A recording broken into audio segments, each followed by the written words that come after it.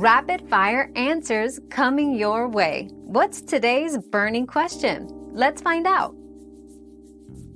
A rabbit with myxomatosis often cannot survive without treatment. This viral disease leads to severe symptoms like swelling, blindness, and respiratory issues. Immediate veterinary care is essential. Take your rabbit to a vet for supportive treatments that may include antibiotics for secondary infections, fluids, and pain relief to give it the best chance of recovery. We've quenched today's curiosity, but there's always more to learn. Keep the curiosity alive by subscribing and joining us for our next adventure.